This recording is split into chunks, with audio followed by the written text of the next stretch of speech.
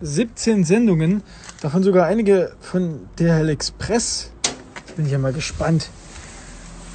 Was zum... Nee, ich will es gar nicht wissen. 17 Sendungen und wir warten übrigens noch einige Sendungen in mehreren Postfilialen, die umgeleitet wurden. Das bedeutet wahrscheinlich, dass der Inhalt dieser Sendung einfach zu schwer oder zu groß für die Packstation ist. Und ich kann es gar nicht erwarten, bis endlich Montag ist, bis ich die wunderbaren Sachen abholen kann.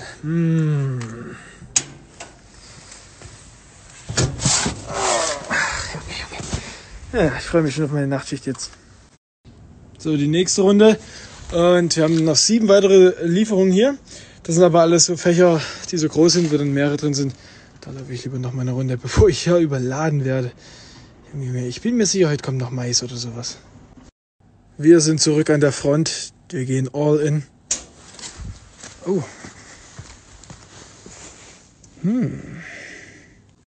Okay, das ist relativ leicht, das kann ich so tragen. Und hier würden auf jeden Fall noch so 2 kleinere Pakete reinpassen. Ich mache jetzt noch einfach auf. Nein.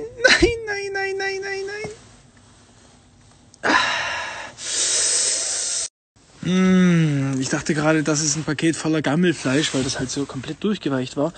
Aber DHL schmeißt anscheinend auch sehr schwere Pakete einfach achtlos rum. Und hier sind 2 Dosen kaputt gegangen. Ja, aber nicht so schlimm. Alter, krass auf jeden Fall. Das hier finde ich gerade so lustig, dass ich das echt nicht für mich behalten kann. Hier bei den Hochhäusern ist ja ein bisschen asozialer, ja, keine Frage.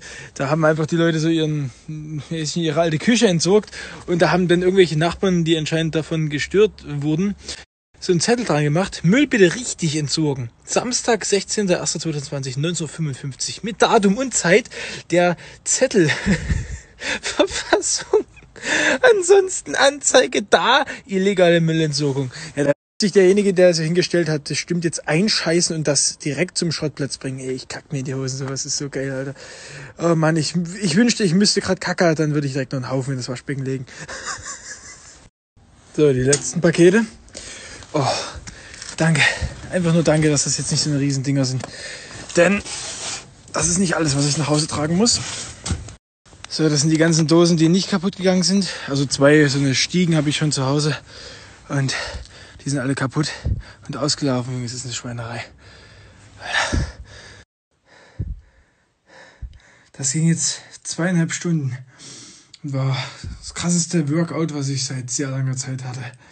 Danke auf jeden Fall an jeden, der mir was geschickt hat. Ihr seid geisteskrank. Junge.